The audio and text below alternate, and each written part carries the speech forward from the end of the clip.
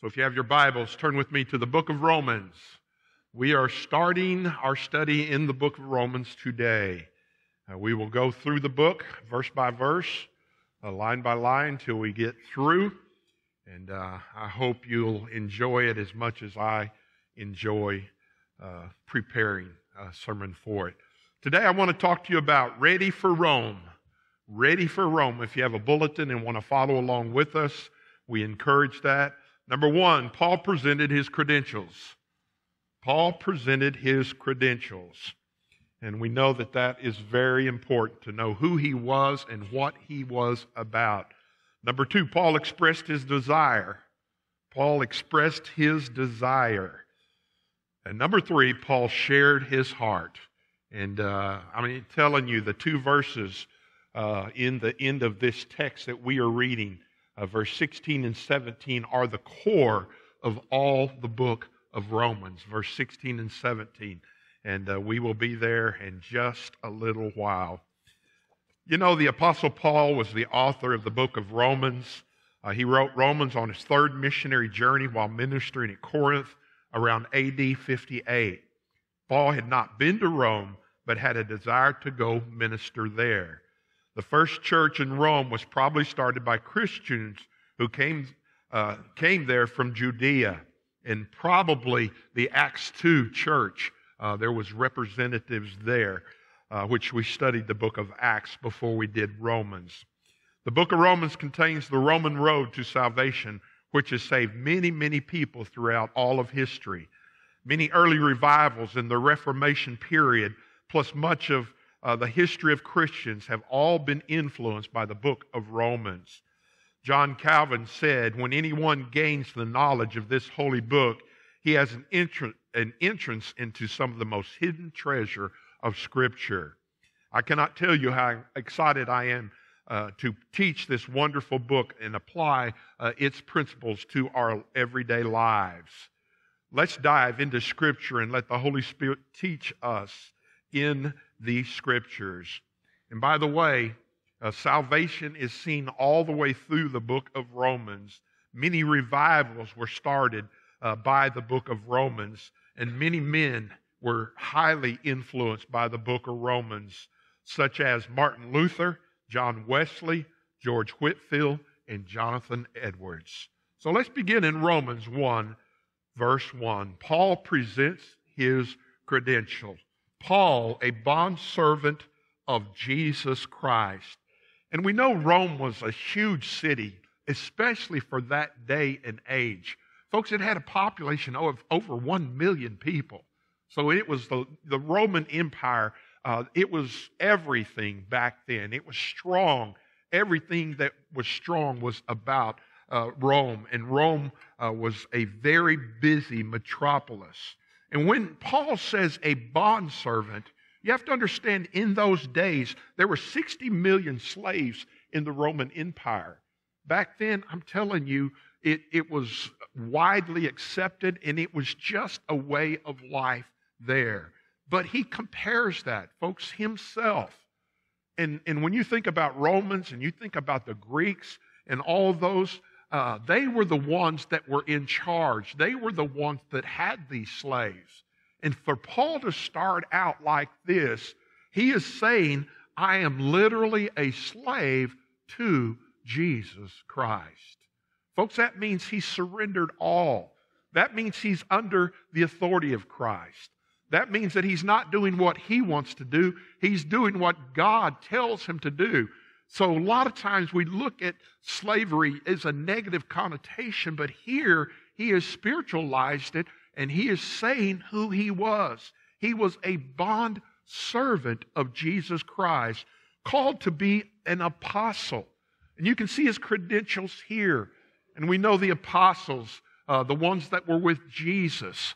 And we know apostles were set aside. They had a special commission, a special assignment from God. But one of the things also was that you had to have seen the risen Christ. And some people question Paul's apostleship because he did not do that.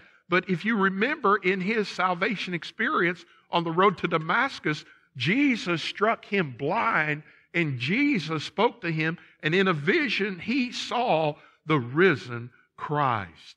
So he was a bondservant. He was an apostle, separated to the gospel of God. Folks, the gospel, you will see this word all through the book of Romans. And the gospel is simply this: the good news. The gospel is the good news. And then he explains it, which he promised before through his prophet in Holy Scriptures. We are in the New Testament, but there are several. Matter of fact, there are 76 verses in the book of Romans that was quoted from the Old Testament. 76 verses.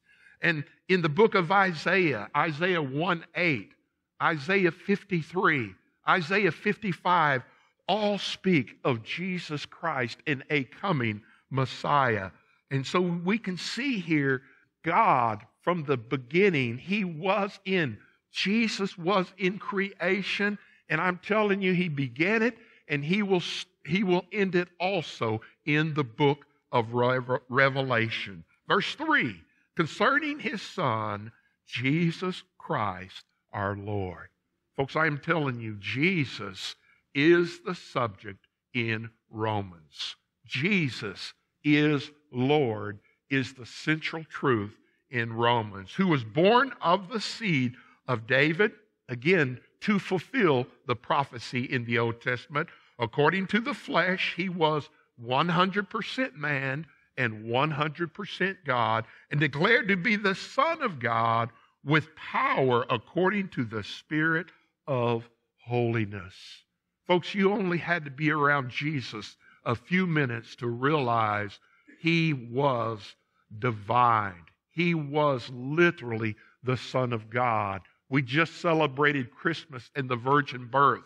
And that's the difference between Jesus and man. Jesus did not have a biological father. His mother carried him. But Jesus was literally placed inside of Mary in the person of the Holy Spirit. And we see that he lived 33 years, 30 of those on our earth. And then he started his ministry for a little over 3 years. And the word holiness means set apart. Folks, we are called to be holy. We are not supposed to be like everyone else. We are Christians, and we need to be holy. By the resurrection from the dead. What is he doing? He's giving you the gospel. He was born a virgin. He lived a perfect life. He died on a cross, and he resurrected, folks. Jesus is alive today. We do not serve a God that sits on our mantle or a statue. We serve a living God who is at the right hand of God, who speaks to us, who shows us the way, who has given us the example, and who is coming back for us. If he came today, it would not upset this preacher. Verse 5, through him we have received grace and apostleship for obedience to the faith among all the nations for his name. What is he saying, folks? We who are Christians were saved by grace. We are apostles. We have been set apart for obedience, to obey him. And folks, the key word here is faith. Faith. It takes faith. It takes belief for salvation among all nations in his name. And again, we know that the Roman and they were just so different from the nation, the Jewish nation. But yet, folks, the Bible tells us all through Romans, salvation is for everyone, among whom you are also called of Jesus Christ. He called you if you have come to salvation. He knocked on your heart's door. He is wooing you in the Spirit. To all who are in Rome, which again, he's talking about saved and lost people. I mean, when Paul was thinking about Rome and 1 million people, I'm telling you, his eyes lit up. He thought, I wonder how many of those million people are lost. How many of these folks don't even know Christ? And that's why he was wanting to go to Rome. He hadn't got there because he was already in ministry. He was already in ministry. To all who are in Rome, beloved of God, to be called saints. And saints are holy ones. They are Christian. I'm telling you, Steve, I kind of like that name, Saint Michael. Don't you like that? Now, if you talk to my wife, she may debate you on that. Saint Steve, that has a ring to it too. Folks, we are saints set apart for what? The glory of God. We are saved for a purpose, and I will share that purpose and why I chose the book of Romans. Well, I'm gonna say it right here, right off the bat. Folks, there is a lost and dying world out there, and we don't have time to be messing around now. You look at everything that's going on in the world, and every sign is Jesus is coming soon. And our job as Christians, yes, we need to gather. Yes, I love Sundays. I love Sundays. I love Wednesdays. I love those times. But we are gathered so that we can go out, as Paul had that desire, to reach the lost people for Jesus Christ. Grace to you and peace from God our Father and the Lord Jesus Christ. Hold your finger there and look at Acts chapter 9. Just go back to Acts 9. And this is Saul's salvation experience. And we know Saul went to Paul and he was renamed that. And we know that he was blinded and God told him to go to a certain city. And Ananias was waiting for him. And Ananias knew who Saul was. And I don't have time to read the whole text, but he was simply saying, God, are you sure about that? Are you sure you want me to tell this guy? He may kill me. All right? Why have you chosen me? I'm going to tell you, I'm being honest here. I'm just a little scared about this. And God assured him that Saul, who is Paul now, was his chosen vessel. Folks, I'm telling you, when God gets after somebody, he will not let up. He won't. Look at verse 15. But the Lord said to him, go, for he is a chosen vessel of mine, speaking of Saul and now Paul, to bear my name before Gentile kings and the children of Israel. What was he saying? See, a lot of people in that days just went to the Jewish nation because they knew, and many of them knew that they were God's chosen people. But as you look through the book of Romans, you will see that Paul was the minister to the Gentiles, okay, to those barbarians and to the Greeks and to those who are just lost. And in Rome, I'm just telling you, folks, you know, they had their games, and Nero just tortured Christians. And salvation was just so important. And God is simply saying, man, he's my chosen vessel. All right, I handpicked him. Verse 16, for I will show him how many things he must suffer for my name's sake. And Ananias went his way and entered the house, and laying hands on him said, Brother Saul, the Lord Jesus, who appeared to you on the road as you came, has sent me that you may receive your sight and be filled with the Holy Spirit. So Ananias shared the gospel of Christ with Saul. Ananias told him what had happened. And Ananias said, thus saith the Lord. So Ananias got to be a part of Saul's salvation. And immediately there fell from his eyes something like scales. And he received his sight at once. And he arose and was baptized. Notice the word there, immediately. Okay?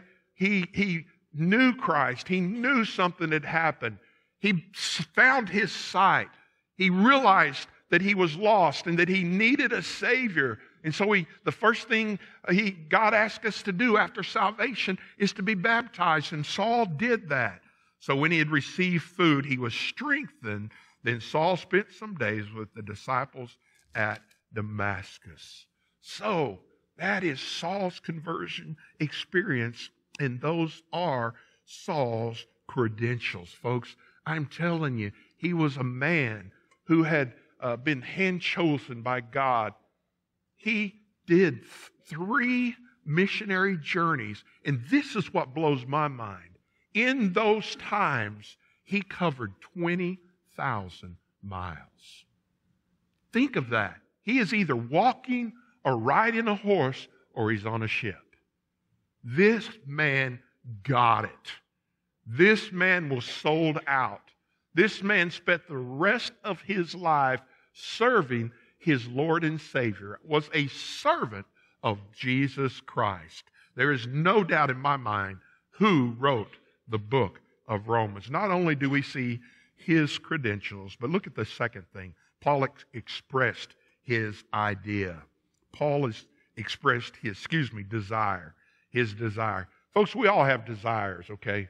We all have things that we want to do. We all have passions in our lives. And we as Christians, I'm telling you, our passions need to be towards the will of God, doing the will of God. Look at verse 8. First, I thank my God through Jesus Christ for you all. And again, he had not been there, but he knew folks that were in Rome.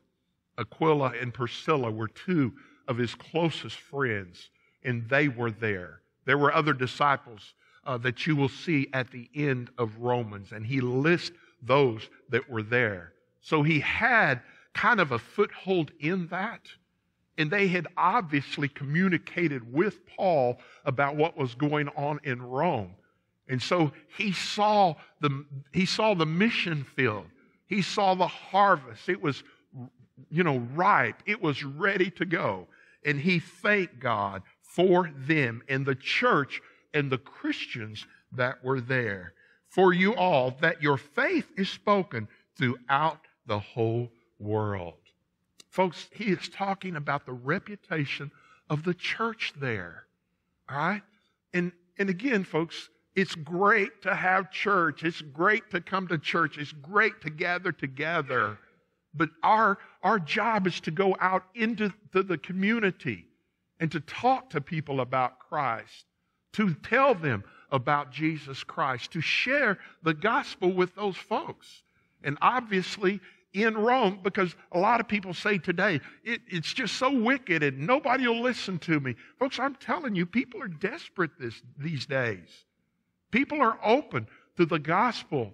And I will say this, it is not much difference in those days, especially under Nero, as it is today. And Paul was thanking God for them. And it says, verse 9, for God is my witness, whom I serve with my spirit in the gospel of his Son, that without ceasing I make mention of you always in my prayers. I'm telling you, Rome was on Paul's mind.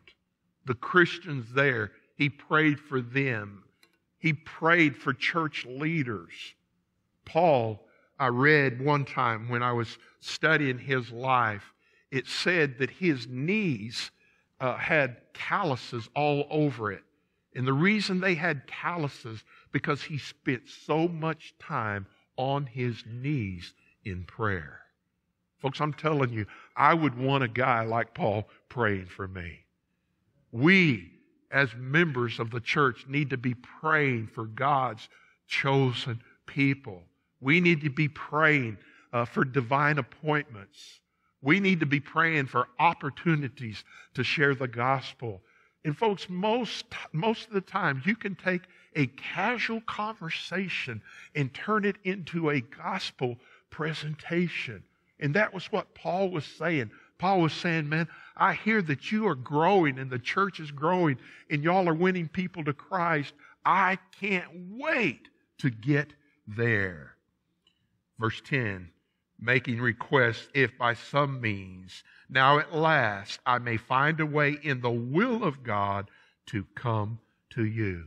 What is he saying? Man, I've already wanted to be there. I wanted to go. But I have to finish up these ministries. He was talking about his work in Asia Minor and his work in Greece. And of course, we know the whole picture of Paul and his death. I mean, he was going to die eventually in Rome, but at this time, he had no clue. He had not even been to Rome. But he had that desire to go there. He was saying, I want to see you guys. I want to worship with you guys.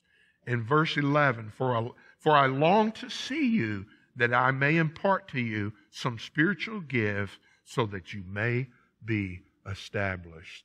I'm telling you, Paul is not saying I'm going to give you the spiritual gifts, because we are given our spiritual gifts at the point of salvation.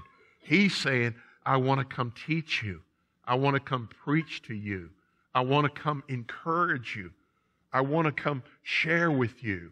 All these things God has gifted me, and I am praying that I can come and I can spend time with you, and I can worship with you, and I can labor with you, and I can get to know you people better. Verse 12, that is, that I may be encouraged together with you by the mutual faith of both you and me. Folks, I don't care where you go in the United States or where you go on a mission field. If there are Christians there, we can have fellowship with them. And many times, and Scott, you know this, when we go on the mission field, that connection that we have with missionaries, that connection that we have with people that are different from us, is a special connection. And that's what Paul was saying. Paul was saying, man, I want to come serve with you. I want to come be with you. I want to see this mission field. Man, it is huge. 1 million people. I'm telling you, Paul was chomping at the bits to get to Rome. That's what he's trying to say in this second part. That was his desire. That's what he wanted to do. But folks, there's a thing called God's timing. He's just simply saying, I haven't got there yet, but I know God's going to send me to that place. Now look at verse 13. Now I do not want you to be unaware, brethren, that I often planned to come to you, but was hindered until now, that I might have some fruit among you also, just as among the other Gentiles. And again, he's just saying that I've finished the missionary journeys, and my plan is to go from Jerusalem to Rome, which was a long trip. It was a perilous trip. But right now, I'm headed that way. I'm headed that way, and I'm ministering to the Gentile folks. And you remember in Acts chapter 15, to where he simply said, hey, folks, God loves everyone. There's no favorites with God. Whether you're a Jew or a Gentile, all right, you are welcomed in God's church. Now look at verse 14. He says, I am 3 times here. I am a debtor both to the Greeks and to the barbarians. You have to realize that there were some people in Paul's day and age that would not talk to someone that is different from them. They would not talk to someone that did not speak the same language or have some kind of different dress on or something in their customs, and even their traditions was different from them. But Paul uses this word debtor. Folks, we know what a debtor is. If you are in debt, you owe somebody some money. All right? And he's using this phrase as God saved me. Paul is saying God purchased me. I am a bond slave of God, and because I have salvation, I am in debt to everyone around me. And in our mind, logically, what we say, well, I don't even know those people. I don't even know that person that moved in down the street. I don't know these things. And Paul is simply saying, we as Christians have to get by that. I'm a debtor. You know what he's really saying? I'm a debtor to anyone alive and breathing. If they are in my domain, if they are around me, I need to be sharing the gospel of Jesus Christ with them. And he names these 2 specific groups, But he was simply saying to the Gentiles. Because in that day and age, folks, there was still a strong separation of Jews and Gentiles. Even though, God in Acts told Peter, say, if I say it's clean, it's clean. Don't worry about it. All right? You reach everyone that you can with the gospel of Jesus Christ. So he says, I am a debtor, both to the wise and the unwise, the educated and the uneducated. Verse 15, so as much as in me I am, here's another I am statement, ready to preach the gospel to you who are in Rome also. So he's just saying that, hey, when I get there, I'm going to hit the ground running. It's not going to matter who you are, the color of your skin, what you have on. Doesn't matter whether you're a Greek, a barbarian, a Jew. Doesn't matter. It really doesn't matter. I am a debtor. I will preach the word of God, and I am ready to do these things. Look at Galatians chapter 1 with me. Hold your finger there and go to Galatians chapter 1. Galatians chapter 1, verse 11. Galatians 1:11. But I make known to you, brethren, his brothers and sisters in Christ, that the gospel which is preached by me is not according to man. Folks, I'm telling you, man does not tell a preacher what to preach. Our assignment comes from God.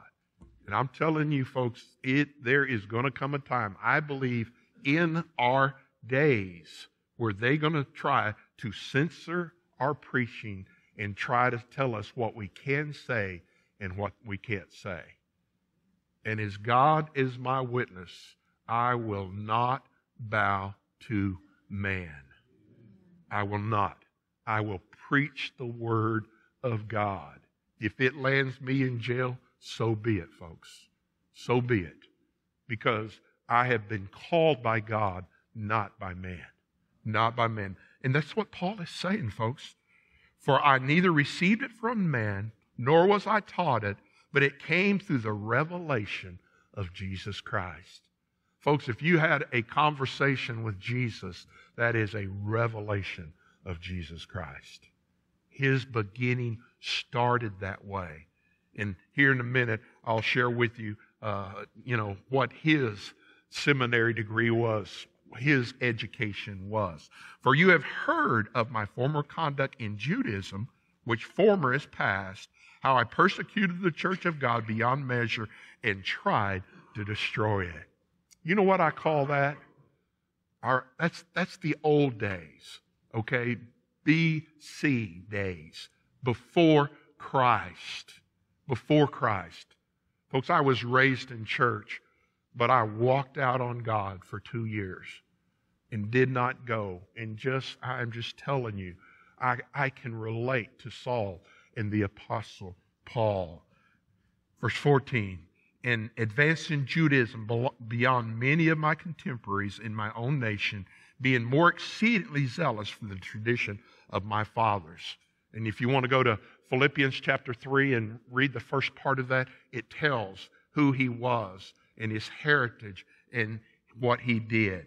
Then verse 15, but when it pleased God, who separated me from my mother's womb and called me through his grace. What is he saying? He's saying his calling happened.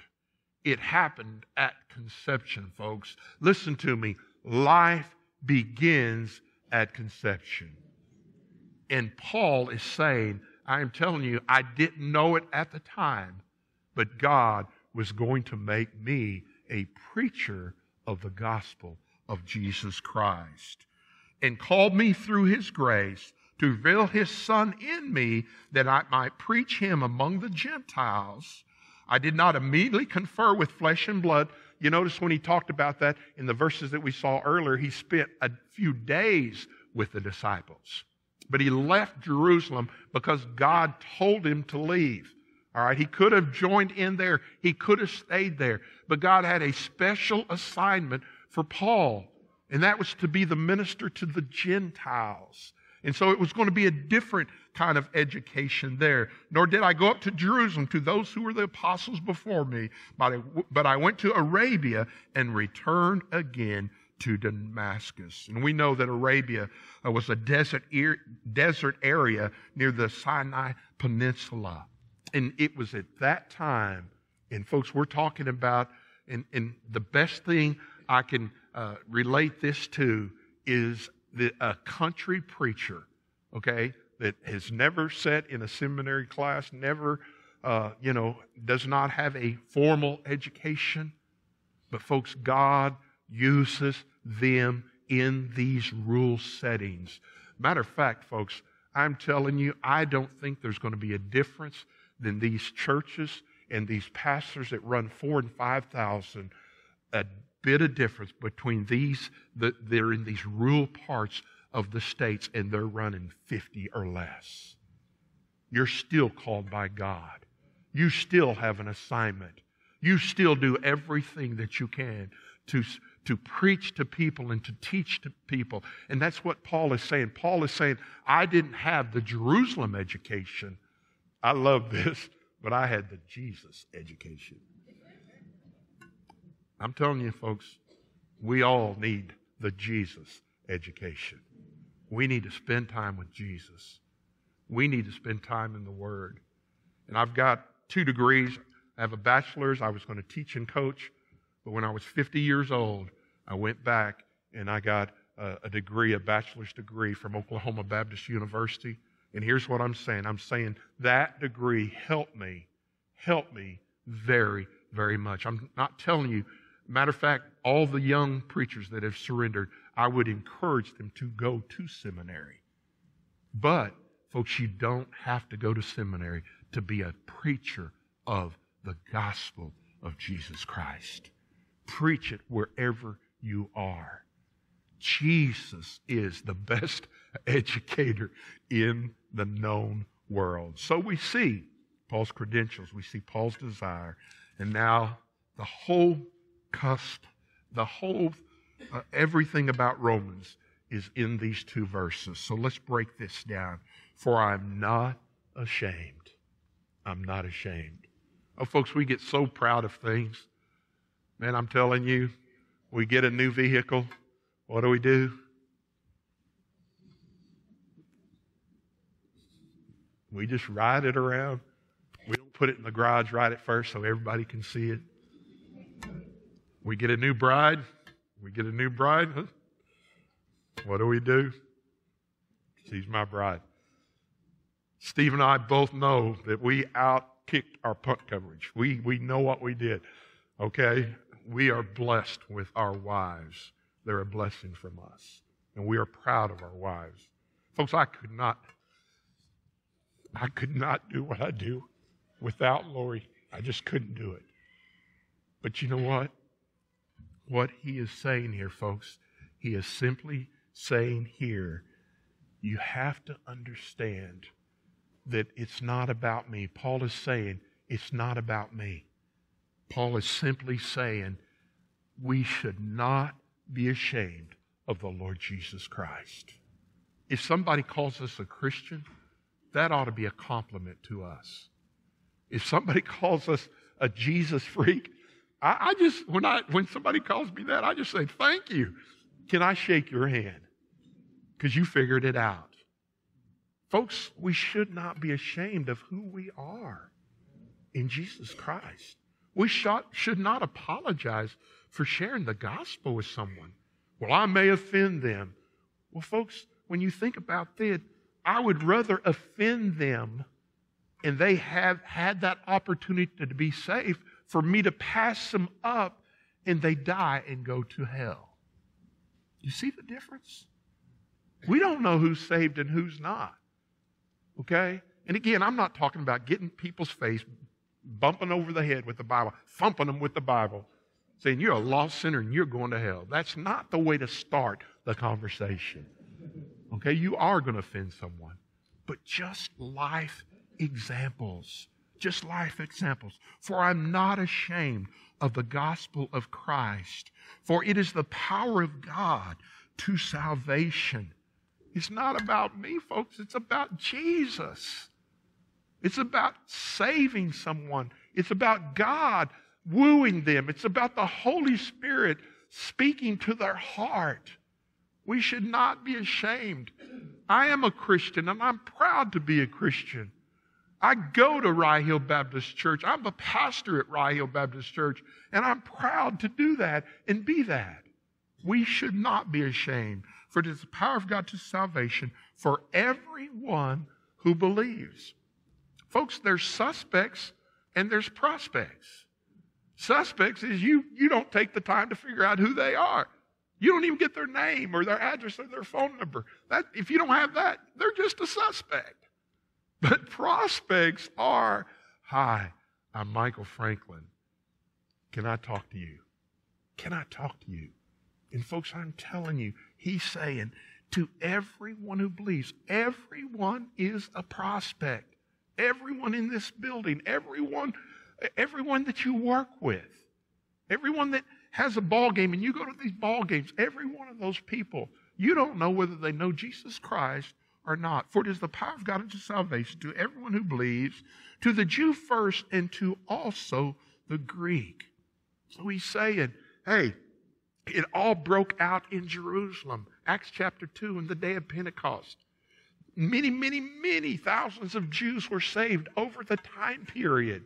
But now it's time to get out of our comfort zone. It's time to go to a wicked city like Rome and tell the Romans, man, you need Jesus. You need Jesus. And Paul was going to Rome because it was a tough mission field. It was a tough place.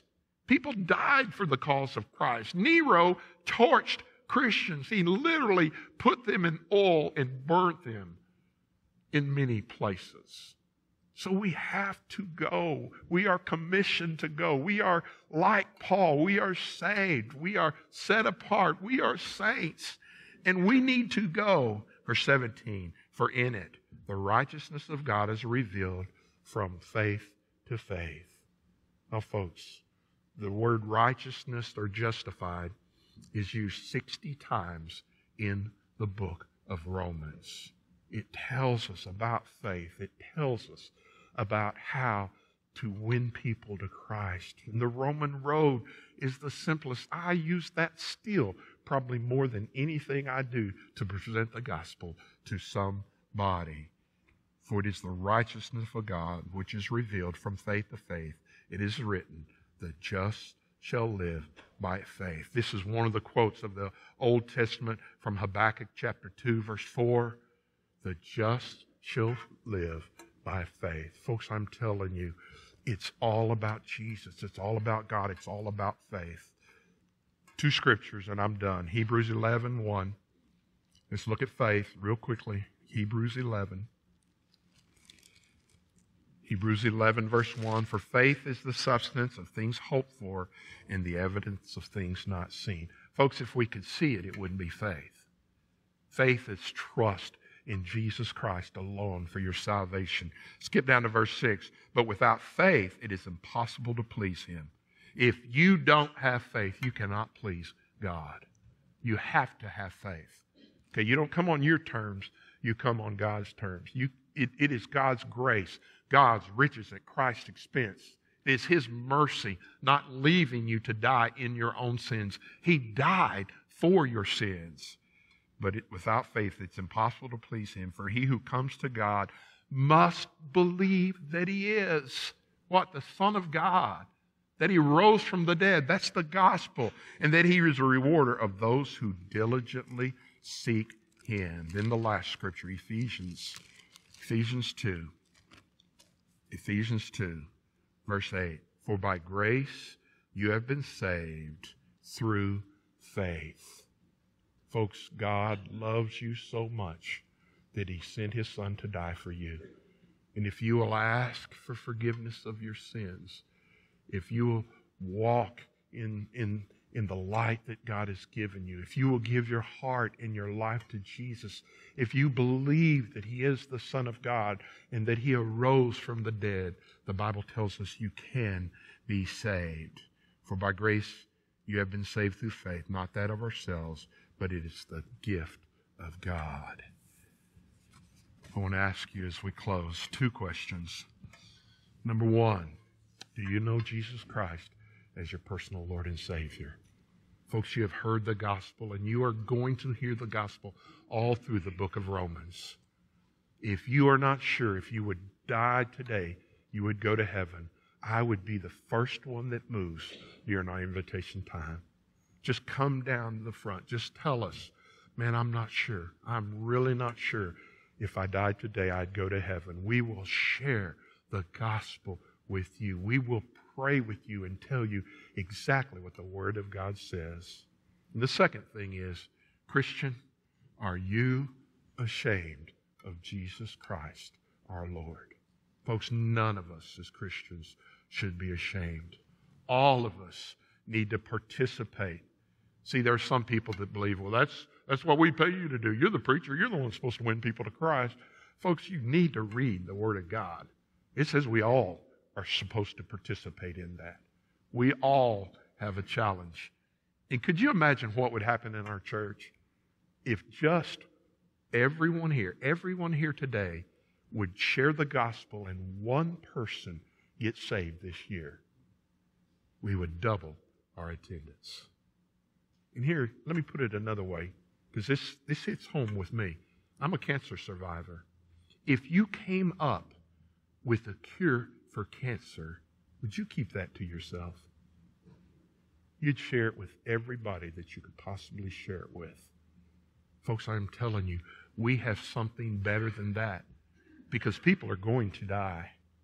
And the gospel is salvation. When they die, they're going to heaven.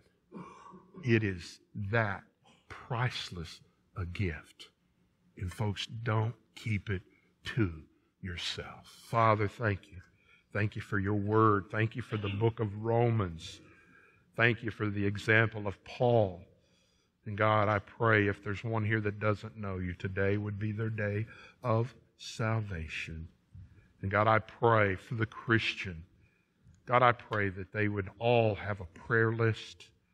And God, I pray that this year, every one of us would make a goal to share the gospel with someone, to share and to see that someone comes to the saving knowledge of Christ.